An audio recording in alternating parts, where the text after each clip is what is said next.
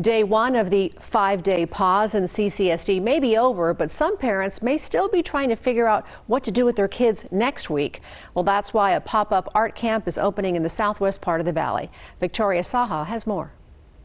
So cute! We make like dresses with different techniques and maybe some accessories. Eva Gotov comes to art class at Basha and Design after school, but on Monday she will be spending her whole day here as the school district continues its pause. I really do like school and kind of sad to not see my friends for 5 days. But then you come here and then how do you feel?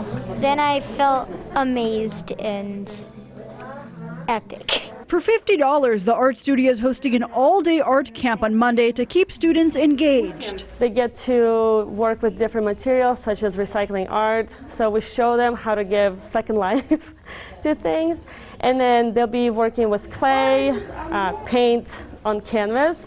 We provide snacks and everything. Having a sudden pause on their school week is causing some stress for students, but parents say coming to an all-day art camp will be good for their mental health. Kids are frustrated, they're exhausted. Which is why working parents like Yana Gotov are grateful for this unique camp. Instead of kids sitting on gadgets all day long, they can come and do some creations here. I feel that this Monday is more than ever. It's probably going to help everybody. Making a difference with every piece of art. Victoria Saha, live, local, now. And we do have information on how to sign up posted to 8newsnow.com. You can choose a morning, afternoon, or even an all-day option.